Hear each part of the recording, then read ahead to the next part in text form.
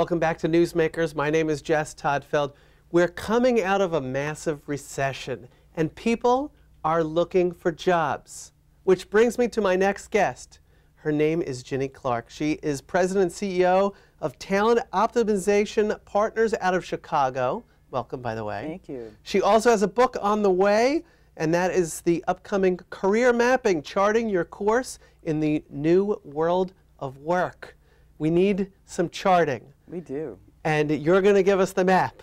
I am. You are the map person. So let's start. We know people are out there. People are looking for jobs now. Right.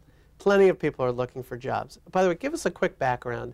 I know you have an extensive experience going in many, many directions. Just give that to us. Surely. I came out of Riverside, California, actually. I was a college recruiter. Yes. Coming out of college, I worked a couple years in banking after my MBA, 10 years in commercial real estate, 12 years as an executive recruiter, and I quit my job in 2009 to finish writing this book and to consult to corporations and to individuals on jobs and careers. So it's safe to say you sat and gave many an interview. Many an interview. Many thousands, an interview. Literally thousands. And somewhere along the line you started saying, you know what, people need the tools. I guess they made some of the same mistakes over and over. They sure did. So let's jump right into, let's go for the juicy part, the mistakes. Yeah. What are people doing wrong? The biggest one is people go without a plan. They don't have a map. There's no guide. So they just start shooting off resumes. They start applying to jobs online. They don't have a strategy. So people would hand me their resume, for an example, and say, what do you think? And I'd say, what do you want me to think? So my map is really, right? It's what do they want you to think? You've got to tell me what it is you want me to think about you and what it is that you're good at and how you can add value to this organization that I have. So people are just slapping a resume out. They're not thinking about adding value. Nugget number 2 from you. That's right. Adding value. Absolutely adding value. Tell me what you're good at and what you're going to do for me.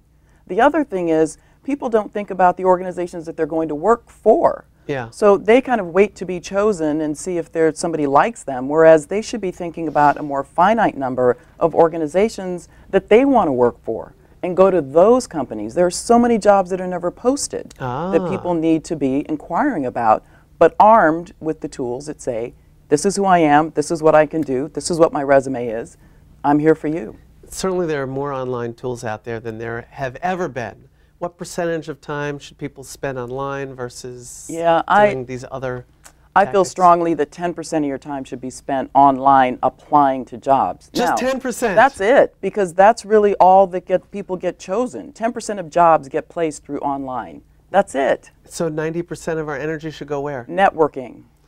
Good old-fashioned networking. Good old-fashioned networking, but you can leverage some of the social media to get at some of the networking. LinkedIn, Facebook. Go in, identify some people that you want to know at those companies that you've targeted. Right. And then you can start talking about creating opportunities for yourself. So you go to LinkedIn, you write somebody a message. You're the president of a company. Don't you want to hire me? Here's my resume. And they slap it in there. Okay? Or not so good. You need to refine it? How you need to refine it. Well, you figure out your own network. So make sure that you're connected to all the possible people in your alumni association, all your past jobs, all your parents' friends. Get connected that way. And then LinkedIn will help you sort of connect some of the dots about other people that you might want to know. And then you develop a little better pitch than just, don't you want to hire me? And you told me on the break, you said even when you first started, you went out there and said, I want to try to get the informational interviews. Still a place for that? Absolutely a place for that. Informational interviews are great because you're not hitting somebody up with, I need a job, but you're finding out and you're getting smart about possible jobs that you might have to know whether or not this is even right for you. And it's a good test case for you to kind of pitch your own wares to this person that you're interviewing with. Safe interview.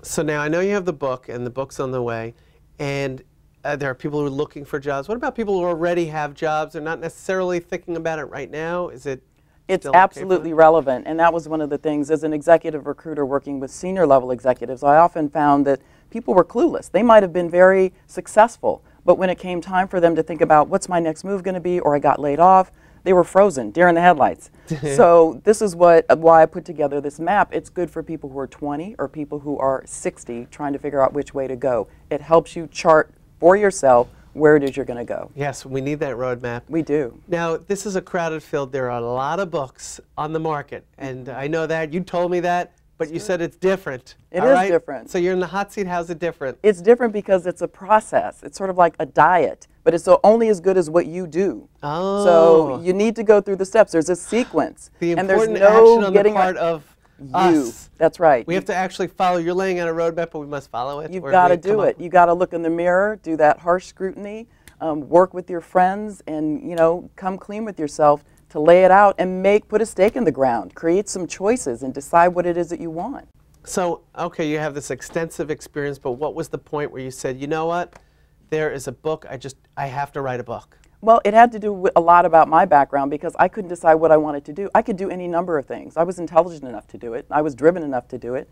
But I wanted to help others based on everything that I learned, and so this is my calling. And now my goal is to be the Susie Orman in the career space. I just am not going to say girlfriend. She won't say girlfriend. I she promise. won't say it. We love it. The book is coming soon. Yes. Ginny Clarke, is there a website we can find you? Yes, I know it you is. speak in front of audiences, and certainly anybody who's watching right now may want to bring you in as a speaker or work Love with you it. personally. Yep. Said the Chicago area. The website. mycareermapping.com or ginnyclarke.com, GINNYCLARKE. Ginny Clarke, thank you for being here today. Thank you so much. Thanks. Good to see you.